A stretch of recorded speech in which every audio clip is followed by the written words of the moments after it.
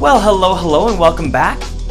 So I know that generally on this channel, we focus more on hardware samplers and old school production techniques, but I thought today, let's do something a little bit different.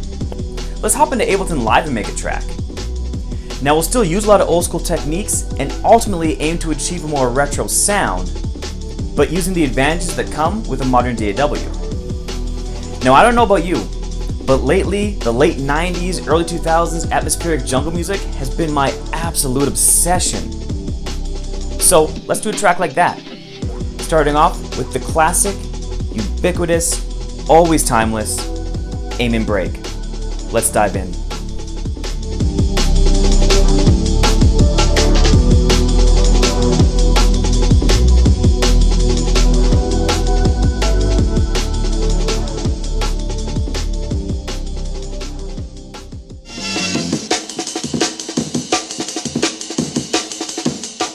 You may have noticed our Amen sounds slightly fast. The reason for that was sound quality.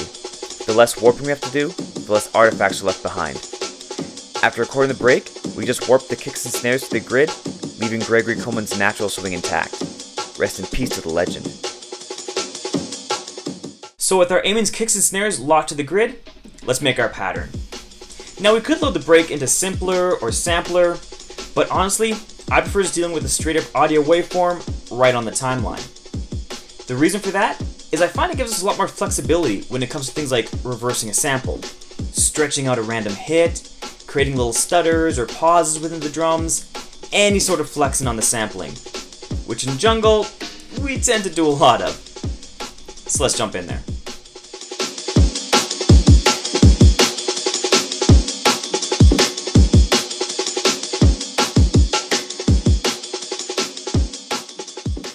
After rearranging the break, we arrived at this pattern.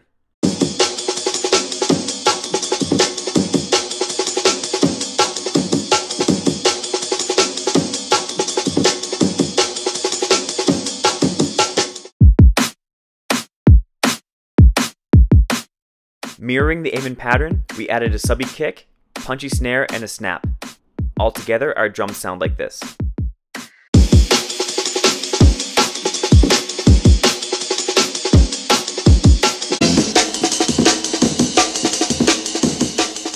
So we'll freak out the drums later on, but at this point, we need to create the vibe of the track by introducing some harmony.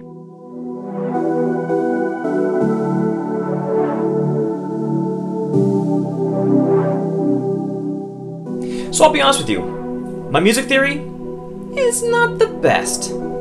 Sit me down in front of a keyboard that doesn't have a scale mode, and it's a frightening sight. We're not even going to get into it. But basically what I'll do is I'll kind of play around the keys a little bit until I find a nice root note, and that's where I set my scale to. Then I'll just kind of pick either the major or the minor of that scale, use this chart here to find a nice chord, and from there I kind of just copy paste that chord a few times, shift it up or down a couple notes, lengthen, shorten, and just find a nice progression.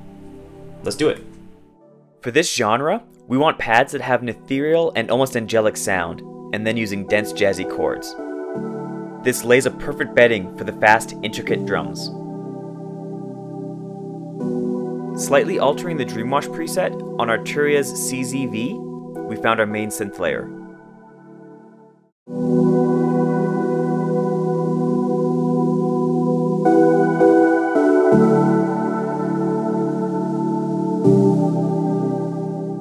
For extra weight and depth, we layered an altered version of the Classic Roads preset from the June 6V.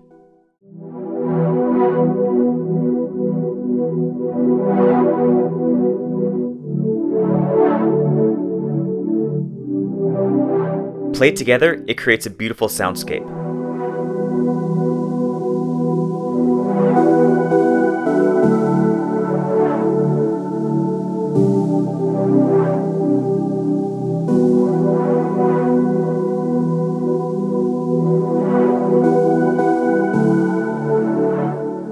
With our progression in place, it's time for some low end.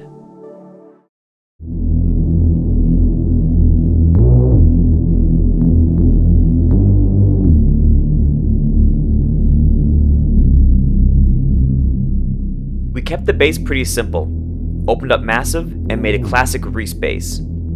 you want to feel the sub on bigger speakers while still having a bit of bite coming through on phones and laptops. Melody-wise, we mostly just mirrored the chord progression, with a few slides thrown in for movement. With our track really taking shape, let's add some extra melodic content.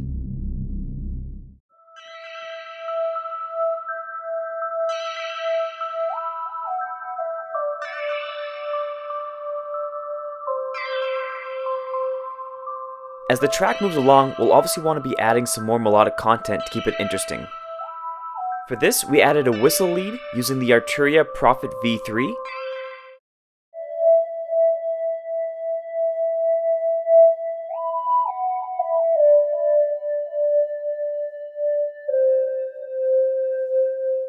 Then a glassy chord stab, courtesy of the DX7V.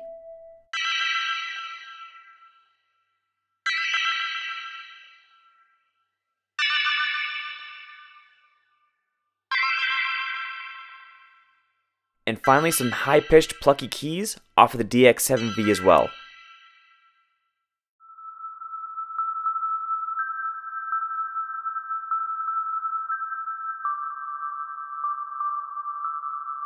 Putting these alongside our main chords, we have this.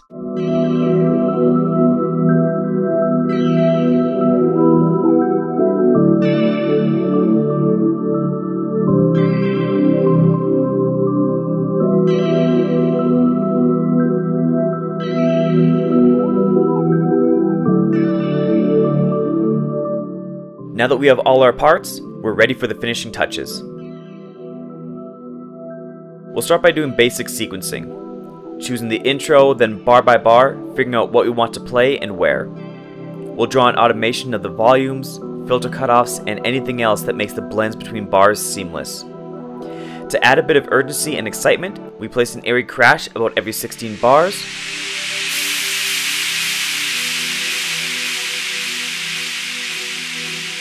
Then taking a rap acapella, we chopped out little bits and pieces, placing them all over the track at low volumes with lots of delay, just to add little bits of ear candy.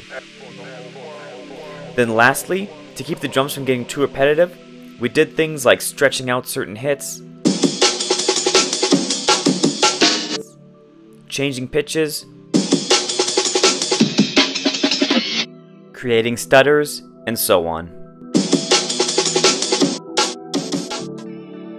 And with all this done, it's on to the mastering. I'm not going to get super in depth on mastering in this video, but basically, I start by sidechaining everything to the kick. Then doing a little bit of EQ on the track, adding a slight amount of bus compression, isotope ozone for stereo widening and some limiting, and lastly, a color limiter for a final bit of saturation and boost.